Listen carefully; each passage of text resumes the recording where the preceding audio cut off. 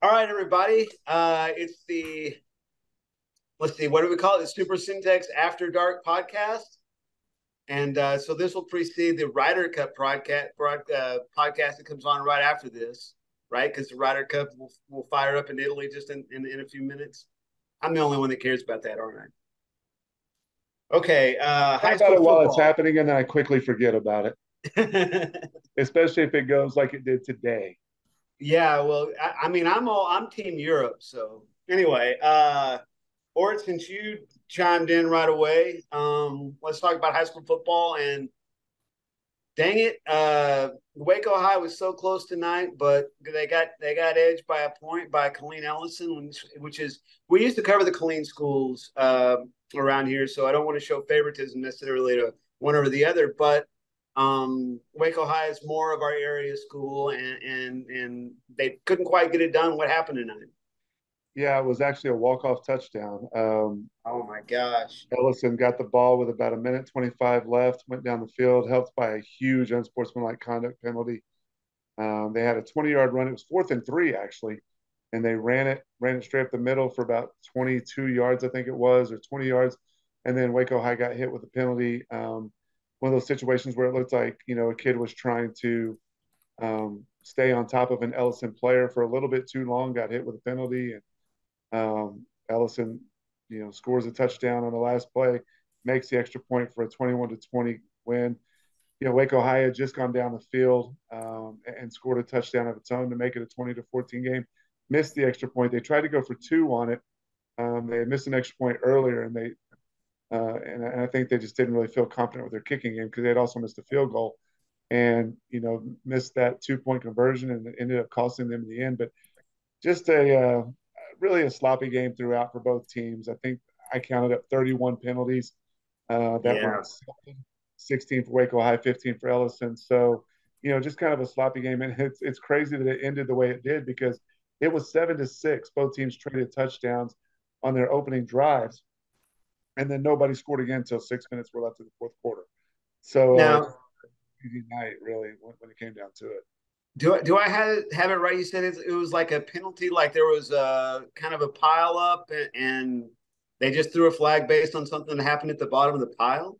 Yeah, I think it was actually one of those deals where, Waco High is trying to get up slow at the end of the game. So, a guy's just laying on top of another guy, trying to just milk the clock and not let the guy get back to the line of scrimmage. And, Man, it's that's a that tough kind of penalty. happens. But yeah, it's That's a tough unfortunate penalty. that it happens. But I mean, that's part of it.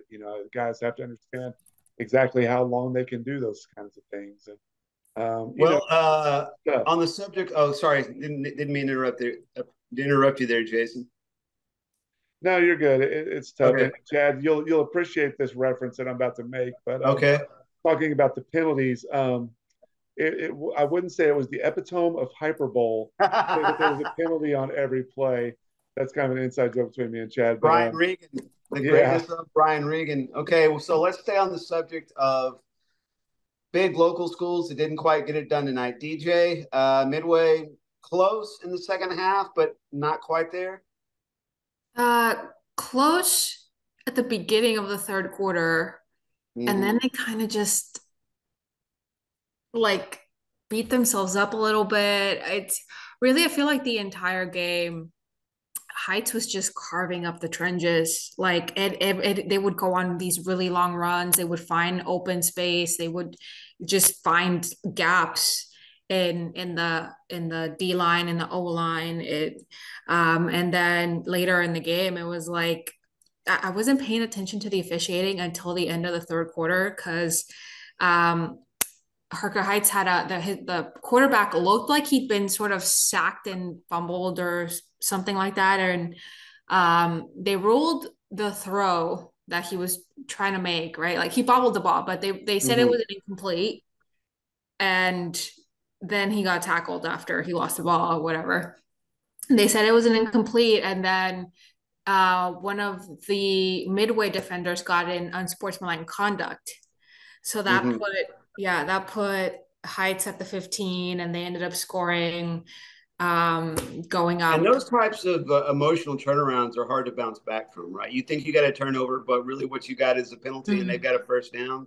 Yeah, and no, and then earlier in that quarter, Midway had gotten a stop at the 1 yard line because Heights fumbled.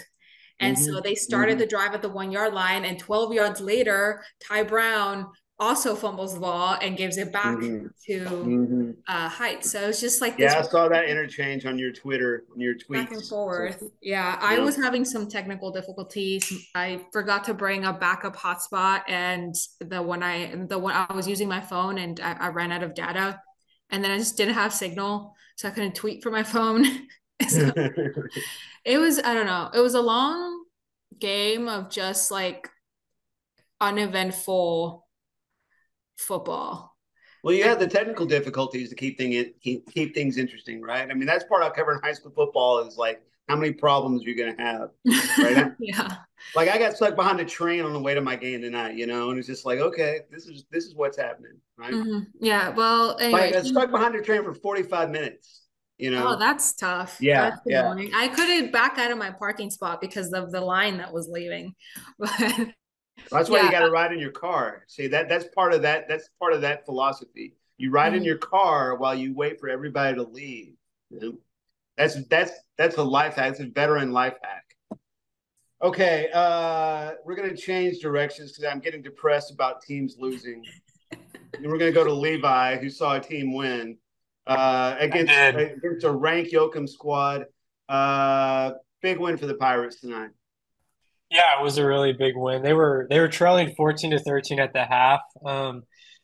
La Vega, like it was weird because in that first half they played better, but there were just so many penalties, like just stupid penalties that they had, and it would be like 3rd and 15, and they just kept giving up 3rd and long just over and over and over and over again. In the second half though, their defense really kind of buckled down and they played really well. It was so Yoakum scored on their first drive of the second half. It was 21-13. And then Junior just took over. He had a great possession. He found his brother for a 34-yard touchdown um, to tie, and then he got the 2 point. He tied the game on that drive. He also like hurdled somebody Oh wow, like mid yeah. stride. Like I hope there's a replay somewhere. It was crazy. Mm-hmm. And then the fourth quarter, Yoakum was kind of wearing down the La Vega defense, and I thought they were going to win. It was 2nd and 18 around like the La Vega 45 or something, and there was an offsides penalty. Um, and so Yoakum just threw the ball up, and there was a PI.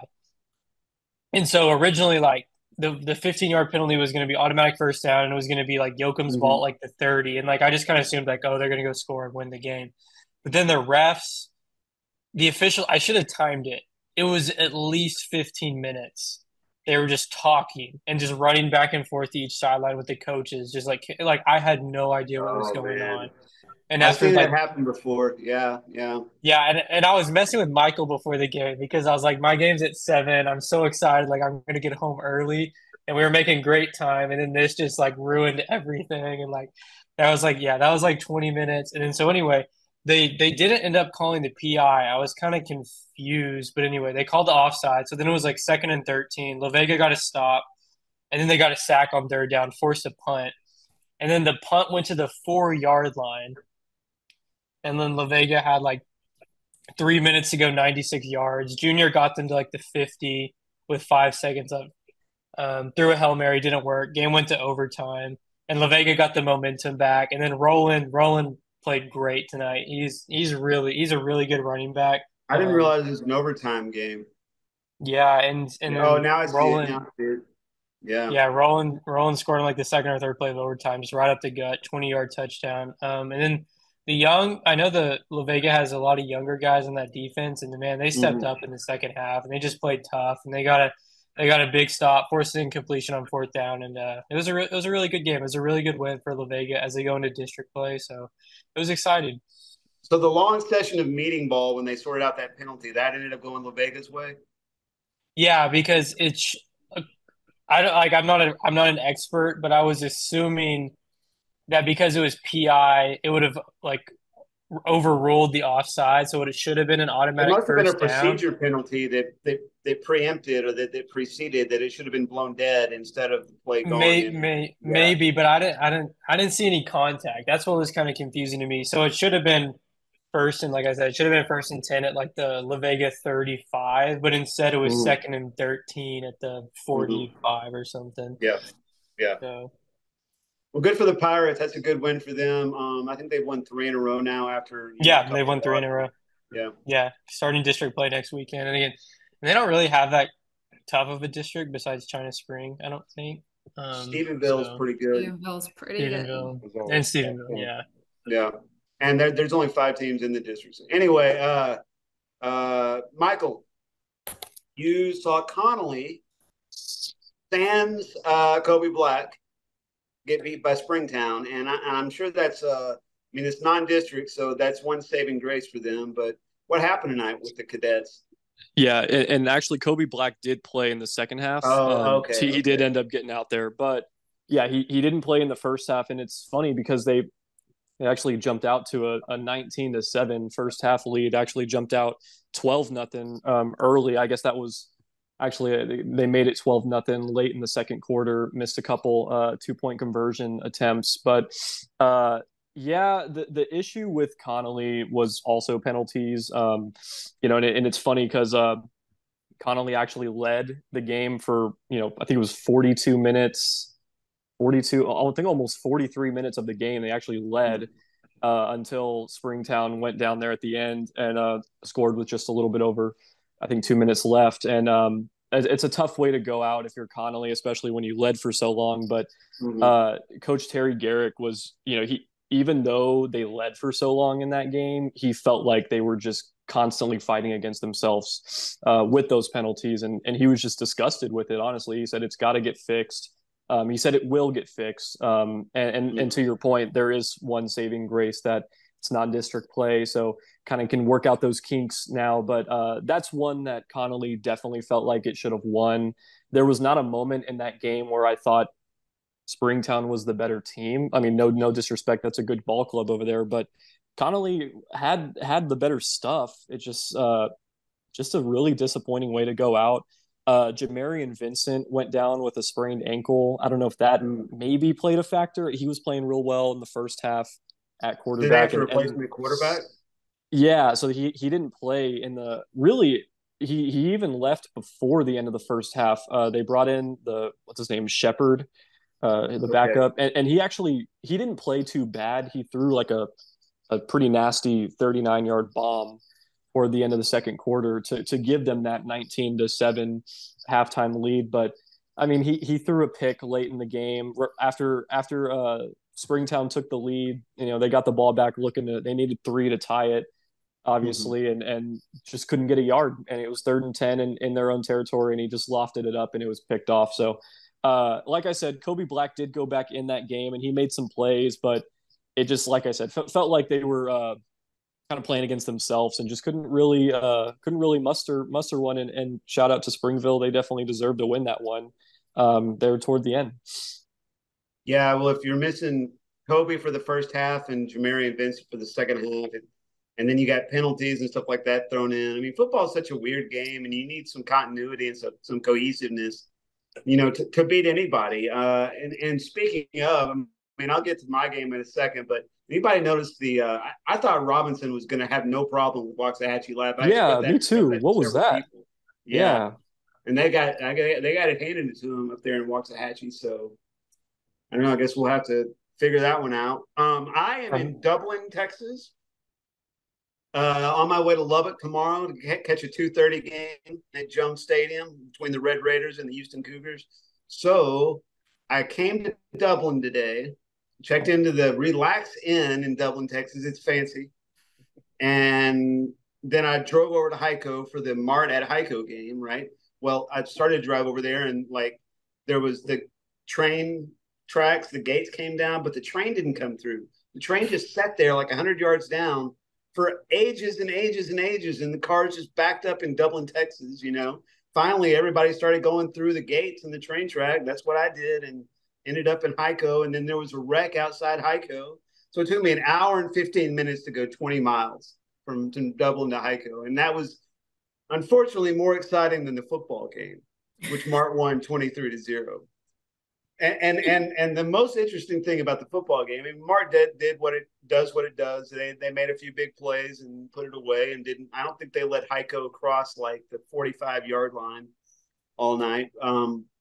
But here's the thing, Hico from the very beginning. In fact, I was taking photos, and so I was on the Hico sideline.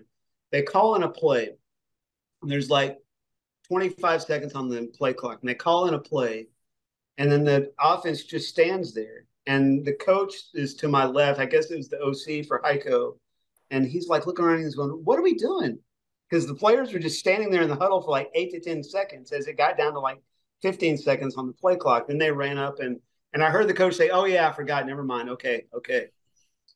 So their game plan was to wait until like it was a certain time on the play clock, every play, and then go to the line, and they're running clock that way. Okay, so fair enough, they're running clock by using the play clock. But also, and Kevin Hoffman pointed out in the second half, he like was talking to people on the sideline, some of the, kind of assistant coach personnel type of people.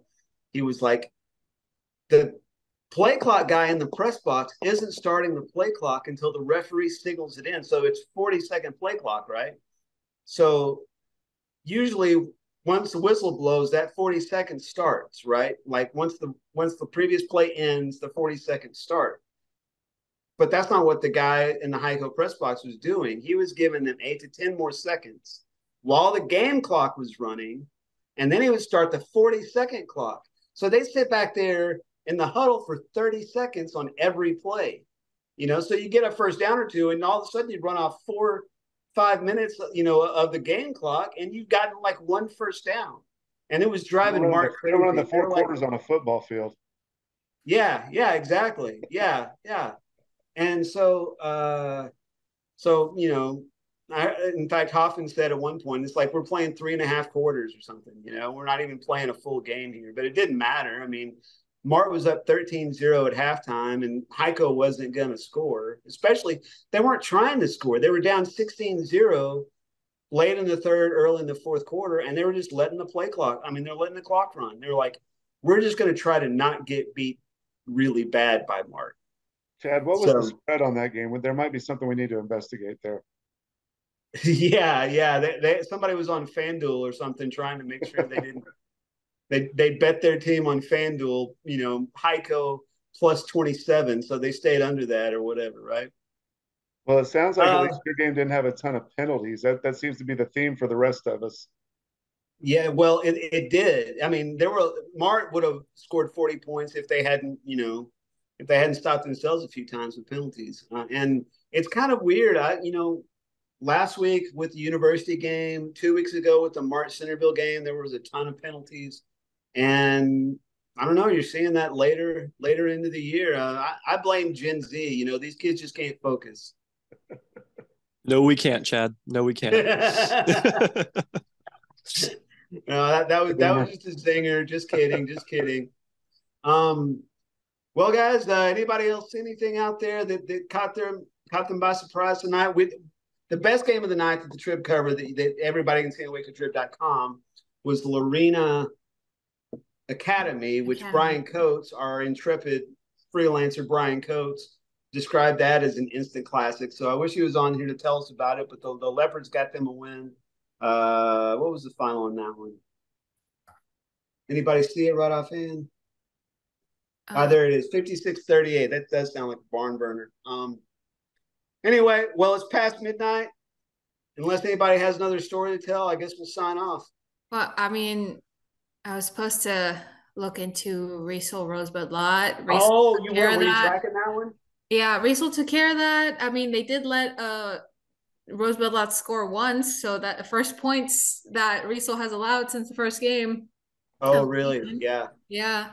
And then Mejia got its first win of the season in a shutout over Kemp. So right. Good for Black Cats. They really needed a win.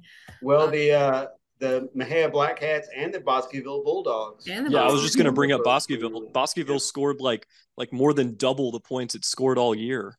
Right. which It was was bounce back really night for the Bulldogs. no kidding. Bounce Yeah. back night for the Crawford Pirates. Got a win over their rival Valley Mills. And my Tascawampas cast didn't play tonight, I don't think. So Axel's like 6-0. Axel keeps rolling Axel did well. along. And they beat Kearns 40. That's a pretty lopsided win over what might be the second best team in that district. So, Hey man, Axel's really good. Yeah.